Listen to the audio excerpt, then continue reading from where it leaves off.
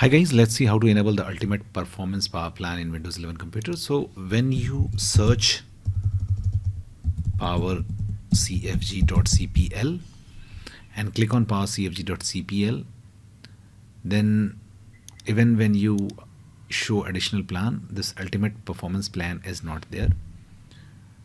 Only high performance is there by default. So let's enable it.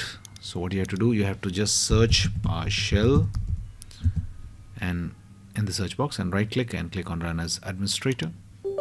Click on yes, and now you have to run this command. I have pasted this command in the description of this video. Just paste it, hit enter, and now just searching powercfg.cpl, click on OK. And now you can see this ultimate performance plan. You can select that if you want. So that's it guys. Please do like the video to support us, and thanks for watching.